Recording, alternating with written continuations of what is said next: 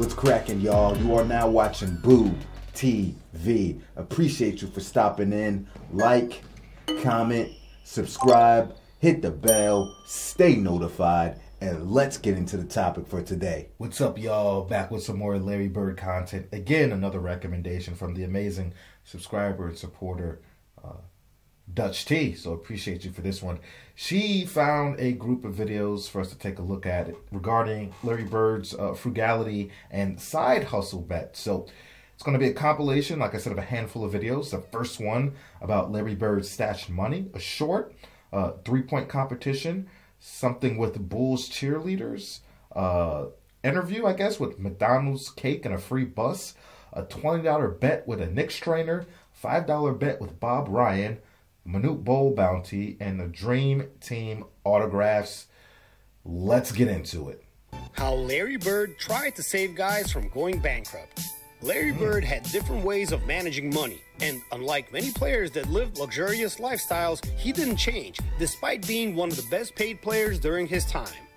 Even when I was at the top of my game, we didn't drive a Mercedes or live in million-dollar homes, things like that. We knew there would be a time when it was over, and I wanted to have options on what we could do with our future.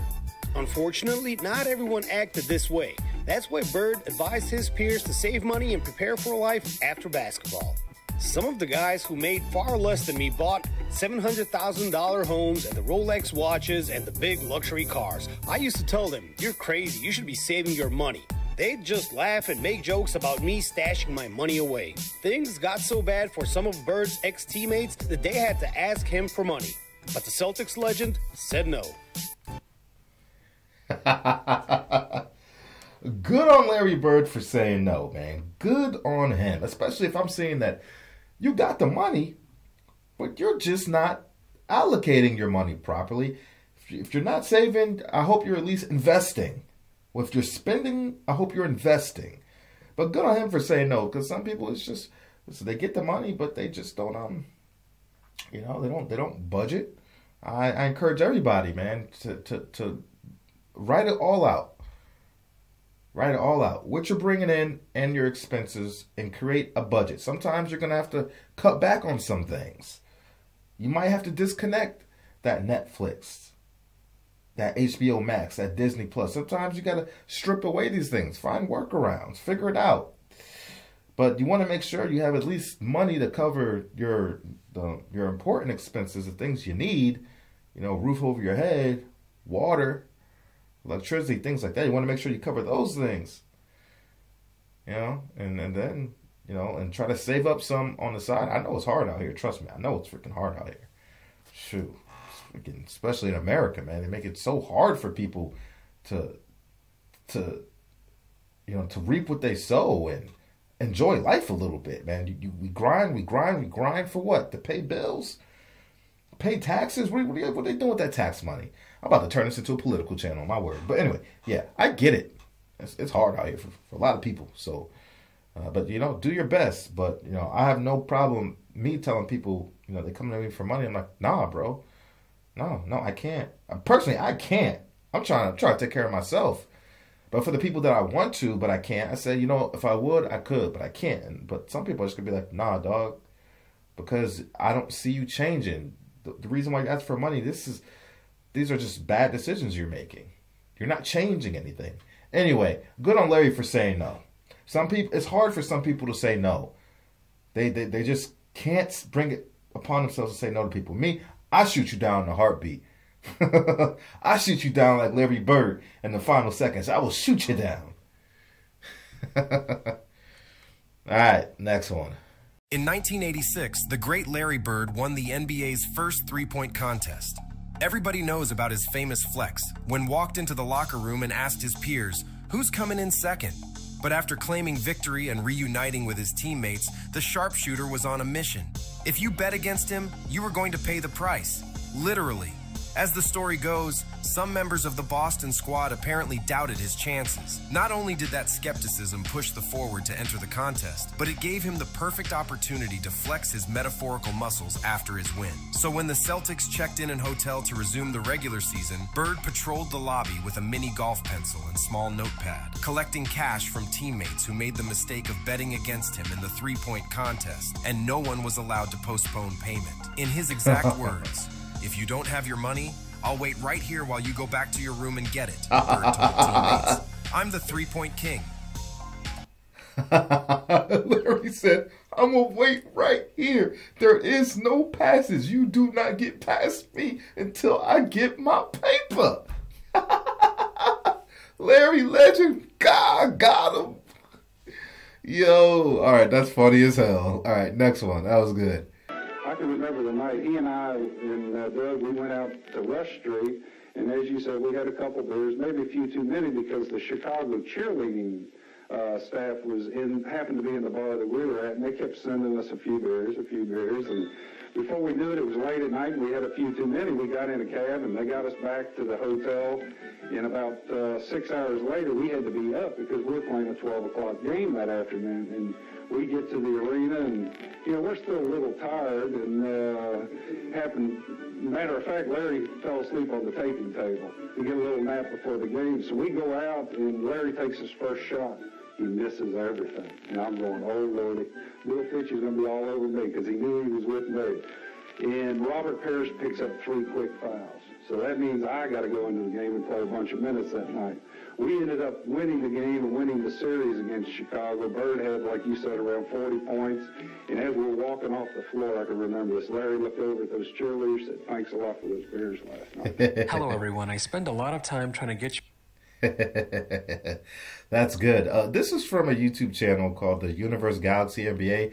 I've seen stuff from this channel before, but what I did not know is that this owner of this channel is also has a second page that I get updates from. It's called Michael Jordan Fans Are the Worst. The comment section and his community posts are quite interesting against the people that try to defend Michael Jordan. But yeah, go check it out. I had no idea it's the same person. All right, next one. I would write about Maxwell getting the bag of burgers from McDonald's. He'd send the equipment guy, you know, Francis, over there to get the bag of burgers, and Max would eat in front of his locker. And you know, people wouldn't do that today, I suppose, because the diet restrictions and all that.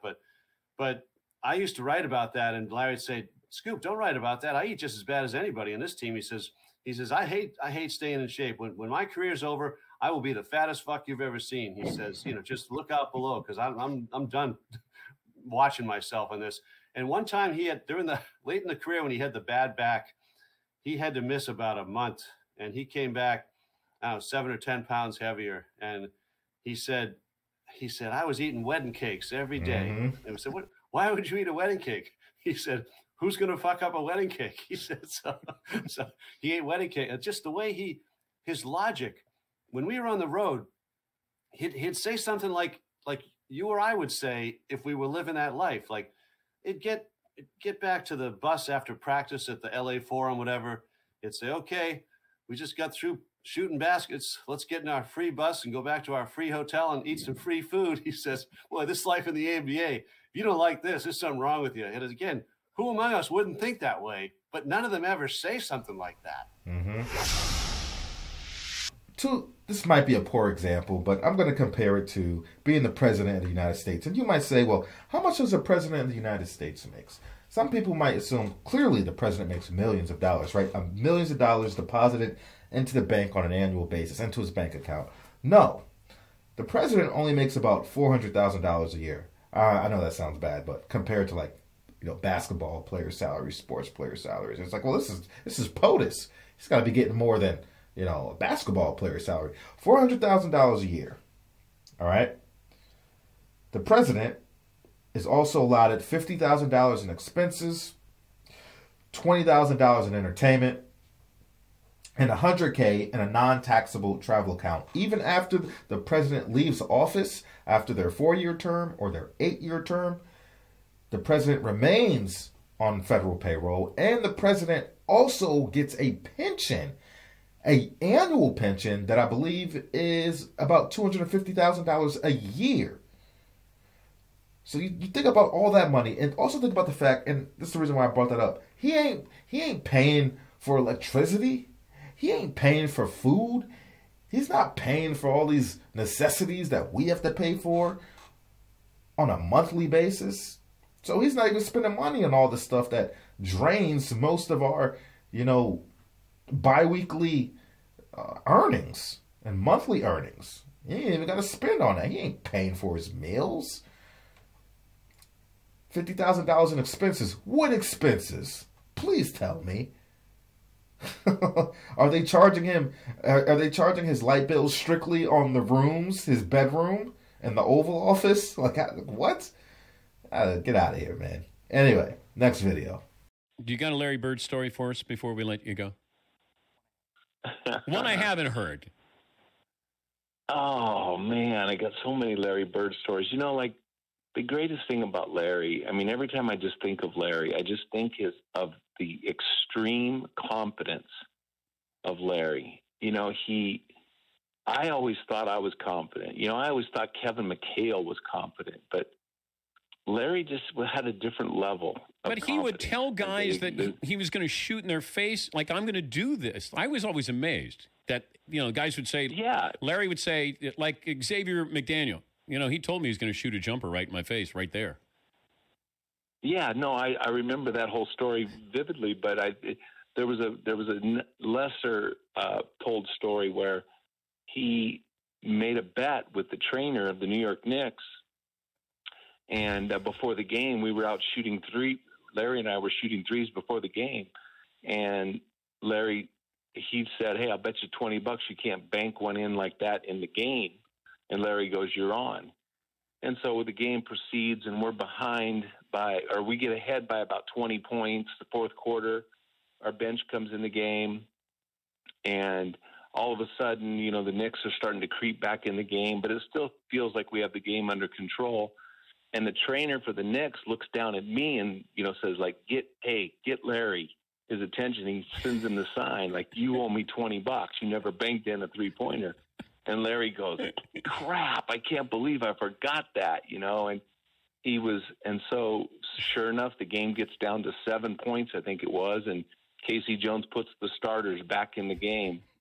And within the first 2 or 3 possessions, Larry gets a shot on the corner and banks in a three-pointer. The hardest bank shot. That stage of the game, with a close game, I could see it with a 20-point lead, but, I'll never – I got so many of the confident stories like that, but that's just – he cared more about that $20 bet than he did. Oh, yeah. He was so cheap. I could just imagine. I didn't want to owe him $20, Yeah, it's funny. And from the baseline, I said that is a extremely tough angle to bank. Corner three. I love hearing you talk about some of the legendary stories that you were involved with covering the Bird era Celtics teams in the 80s. Is there one that stands out that you could share with our listeners? There's little anecdotal things with Larry. We could talk about great games and performances, but that anybody, could go find and look. And I was, thrilled to be able to see them. My favorite Bird games, would be the thing that defined him in the time that he played, the thing that separated him and that night. I think the date was either June 6th. I think it was June 6th, 1984. It was a Friday night. It was Game 5 of the finals. It's 2-2. We're coming back home after L.A., and it's 97 degrees. We're having a heat wave, and there's no air conditioning in the old Boston Garden, and the Lakers they don't even want to be there. They just don't even want to be there. Kareem, they have oxygen masks on the bench. They've got seriously, and it's a place is crazy. The fans have made it into a happening. They never have so many worn so little clothing in the history of that building. Every woman was in halter tops. Everybody was wearing shorts. It was 97 degrees Fahrenheit when they tipped it off, and the Lakers didn't want to be there. Larry Bird went 15 for 20, 34 points, 20 rebounds, and took over the game. And after the game, they said, Larry, how could you do that? He said, hell, it's that hot back home in the summer playing basketball. Or words to that effect. But that's one of them. But that defined him, mind over matter in that case. That's just one example. I'll give you one quick personal example. One night in Chicago, before the game, he was shooting. I was talking to him, and I said, "Hey, I'll bet you can't make a left-hand three-pointer." And he said, "Well, how many tries?" I said, "All night." So he takes the ball, and he gets into, and nearly smart guy, naturally. He goes to the corner, naturally. Second one, swish. It was for $5. So I hand him the $5 bill, and he puts it in his side his sock. And I want to believe to this day that he played that whole game with that $5 bill in his sock. That's funny. Anybody can confirm. Did he play that whole game with that bill in his sock? Let me know. Bill Walton shared a story about how Larry Bird put a bounty on Manute Bol, challenging every Celtic to try to dunk on him. Larry called us all together and said that we all had to put this $100 into a pool, and that the first one to dunk on Manute would get all the cash, $1,200. After 2 games, where none of the Celtics were able to put him on a poster, Bird decided to put up the stakes. Larry announced that we were going to roll it over and keep rolling it until somebody did successfully throw one down on the big guy. According to Bill, Kevin McHale was the guy most eager to throw one down in Manute's face. Hunting for Bol didn't end much better for Bird, who went out of his way to be the one to take home the money. On one occasion, he even stopped a fast break, cradled the ball, and pointed at Manute, who was still down at his own basket and completely out of the play. Manute was clueless to our little game within the game, but he dutifully hustled back, and when Larry came flying in, Manute sent him and the ball back one more time. Robert Parrish eventually got the throwdown over the 7'7" giant, winning a very large sum of cash, undoubtedly in the thousands. Glad you got that, Kevin McHale. Such a good sport is Manute Bol. Rest in peace to Manute Bol. And if you didn't know, July 9th is Manute Bol Day, which is also my birthday. So every July 9th, as long as I remember, I'll be doing a Manute Bol content. Let's check it out. When Larry Bird joined the '92 Dream Team, he was nursing a back injury that prevented him from performing to his full powers. Despite this handicap, Larry Legend tried to beat his teammates in any way he could, even if it involved the most trivial matters. Brian McIntyre, then NBA Vice President of Public Relations, shared a Bird story involving basketballs and autographs. Interestingly, Bird turned this boring little ritual into a competition between him and his Dream Team teammates. I had about 80 basketballs in my room in Barcelona and had to get the players to sign them all. Bird was the last guy, and he says, "What's the quickest anyone's done it?" I said, "Anywhere from 8 minutes to 20. And Bird said, "I'm going to be the fastest. Time me." So he signs them, and he throws me the last one. "Okay, what is it?" "Whoa, 4.5 minutes." And he goes, "Yes, competitive right to the end." McIntyre said per GQ. I never heard that basketball signing little tidbit there. That's funny. I gotta get everybody in a room. Everybody has to be in a room. And then we say, all right, this is whoever signs all these balls the quickest. Full signatures. This is all the evidence. We know what your signature looks like, so you have to create that signature on this ball. Have at it. Your signature. Good stuff. And then it's like, well, his signature's, this guy's a long signature. This guy's a short signature. It's not fair. Larry's just creating stuff. Michael Jordan would do the same thing. Again, Dutch T, I appreciate you. Thank you for finding these videos and pushing them out my way so I can watch them, react with everybody else, lace them up, and put them out. So again, Dutch T, I salute you. Appreciate all your support and hard work you have been with contributing to the channel. Appreciate each and every one of you as well. Check out our Larry Bird playlist. More stuff just like this. Like, comment, subscribe, hit the bell, stay notified, and I'll catch you on the next one. We out, baby.